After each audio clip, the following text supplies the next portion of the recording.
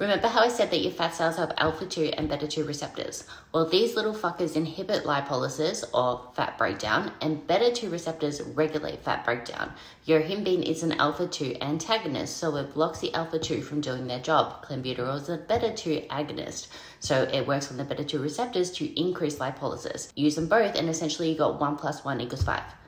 Sort of, not really. You're taking two different mechanisms to increase lipolysis and putting them together. That can mean both that you're less reliant on a single pathway or compound to drive fat breakdown and you get more fat breakdown. If alpha-2 activity is too high or beta signaling is too low, the fat depot becomes resistant to lipolysis. 2. Clenbuterol has mTOR activation mechanism, so it controls the anabolic and catabolic signaling of skeletal muscle mass, meaning that clenbuterol may help conserve body protein at the expense of fat. A study in humans given 18 micrograms of clenbuterol showed an increase in resting energy expenditure by 21% and fat oxidation by 39%. 80 micrograms has also shown phosphorylation of mTOR increased by 121%. My recommendation is to start at 20 micrograms and titrate up as needed.